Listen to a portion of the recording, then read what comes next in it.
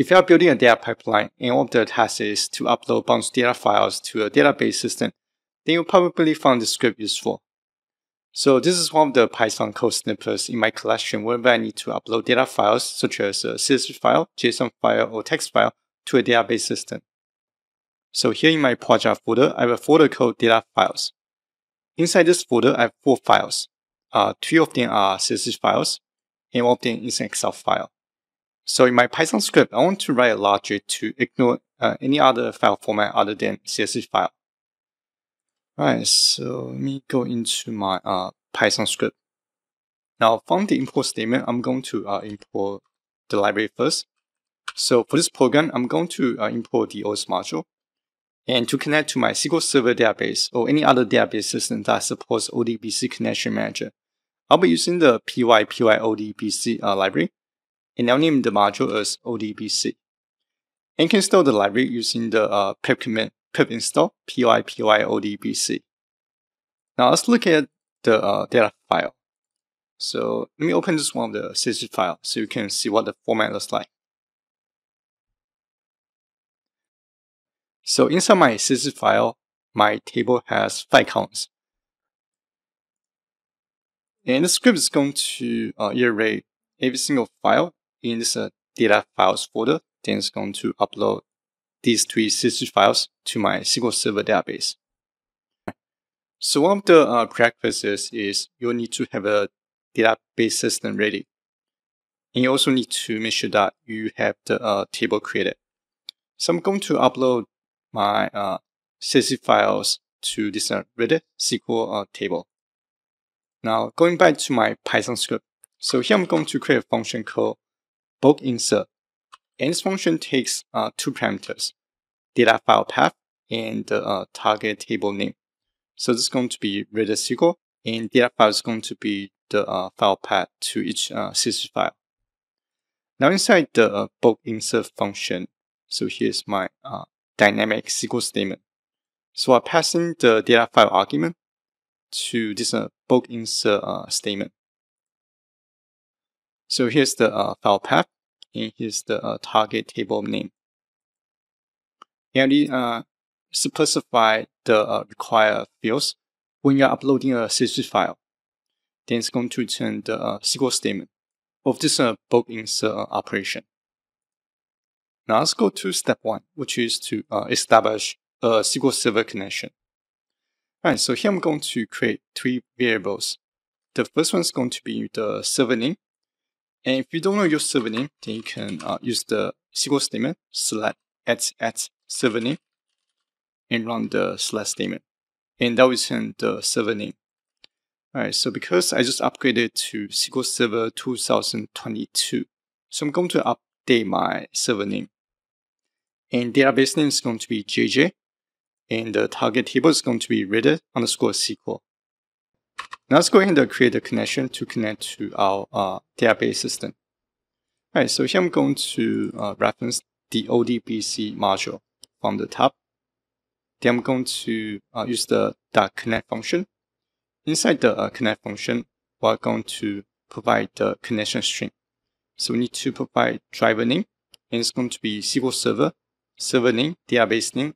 And if I'm using a username and password to login, then you'll need to specify the UID property and the PWD property, which is user ID and password. Alright, so here, let me go ahead and run this code block to create the connection. If I print my connection object, and it's going to return as a connection object with an object ID assigned. And you can create multiple connections to multiple database instances. Now we can go to step 2. So I'm going to expand the window a little bit. Now in step 2, we're going to iterate each data file. Now here I'm going to create a variable to point to my data files folder. Then I'll use OS.list function to list every single object or every single file folder in the data files folder. So if I go ahead and run these 2 lines and print data files. So here's the Excel file and the CSV files 1, 2, and 3. and the ignore folder, which I also want to ignore from the script as well. Now, to execute any SQL statement, we need to create a cursor object. And cursor is basically a connection that pointing to your database system. In this case, it's going to be pointing to my GHA database. Now, to upload the data files. So here I'm going to insert try except block. Now, let's look at the try block first. So inside the try block, I'm saying that within the cursor object, I want to iterate each file from the data files list. And if the file type is a CSV file, basically when an extension ends with .csv, then we can assume that that's a CSV file. Then I will reference the cursor object that execute. Then here is going to be the bulk insert SQL statement. And just make sure that you provide the full file path. And since right now I haven't executed the loop, so data file this variable is not created yet. And here I have a print statement to print the data file path that got inserted to my table.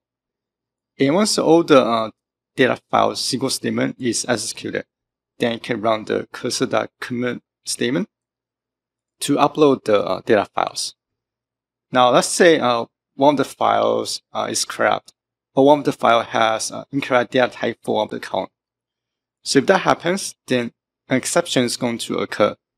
Then I want to roll back the transaction, meaning that I want to undo every single operation that I just did from the try block. Then I want to print a message, transaction rollback. Alright, so this is going to be everything we need to write for this Python script. Now let me save the file. Now let me go back to my SQL Server database. Now if I run this SQL statement, so currently my reader SQL table is empty. Now let me terminate this session. Now I'm going to run the script by pressing F5.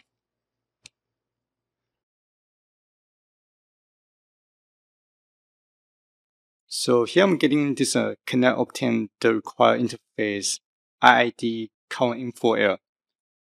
So to fix this problem, so usually that just means that my data files have some dirty data. So let me go ahead and open every single CSV file. And I'm going to delete all the empty columns and save.